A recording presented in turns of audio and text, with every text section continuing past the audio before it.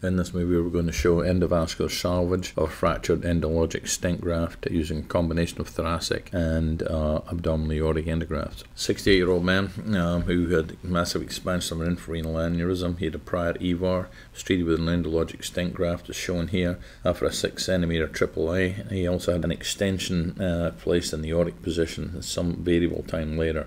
He had the usual kind of comorbidities which we associated with patients with aneurysms. Here we're going to show the CT scan. This is suprarenal fixation, and you can see there's 2 different stents. There's a proximal extension which is somewhat loose inside the stent of the abdominal aortic component. There was really complete separation and some compression of the distal bifurcated component that we're looking at here. His access was fairly reasonable.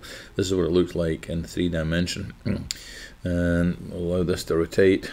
You can see the challenges, of course, are going to be making sure that we don't go through the wire frame, because this is the stent graft in which the fabric is on the outer aspect of the stent graft itself, and so it was going to be really challenging to make sure we went through that. This is what it looked like. We started off by doing cone beam CT. This is the rotational study, and then we accessed both groins. Here we can see we're coming up through the limb. Now again, one of the techniques is to use a formed peg to make sure that you, as best you can tell, you don't actually go through the interstices of this. The challenge was going to be that the distal component was projecting to patient's left. We're going to have to come all the way back, and I'll tell you what these green lines basically are in a minute. The green line is we were using fused images of the cone beam CT. The red is right renal, left, blue is left renal, celiac and SMA, and the green ring represents the most distal extent of the aortic extension that's present within here. So we had to navigate through 2 different layers of free-floating stent. That, of course, was going to be a problem. And to do this, we opted to choose a steerable sheath. And the steerable sheath allowed us, because we're projecting the patient's left, to come all the way back to the patient's right.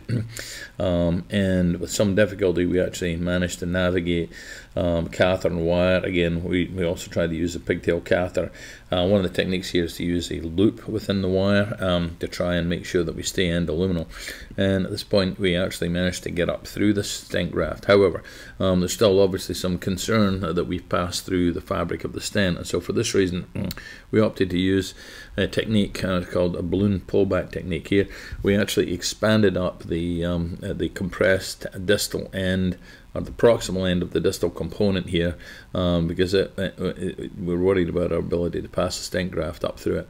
And then what we did actually was took that balloon and you can see it hung up a little bit on the end of the stent graft here. And actually you can see there's a little bit of infolding, so we're very concerned that it was going through the interstices of the stent. And so for this reason, what we opted to do here was to put the sheath and dilator, went up through it, and through the sheath and dilator we then actually brought that balloon back up into position. You'll see it in the next. And what we did was we blew up the balloon, and then with the inflated balloon we gradually pulled it back to see whether or not we were going through the interstices of the stent. And I'm glad to say that it came back really without too much difficulty. Again, they're fairly big pores within these stents, and so there's not entirely sure that you can be 100% sure this is the case. So we used a conquest balloon to dilate this up, and then we went ahead and opted to realign the internal aspect of this with a thoracic stent graft. We also, of course, had to get access from the other side. We went through kind of the same gyrations to make sure that we were not through the stent pores basically on the other side.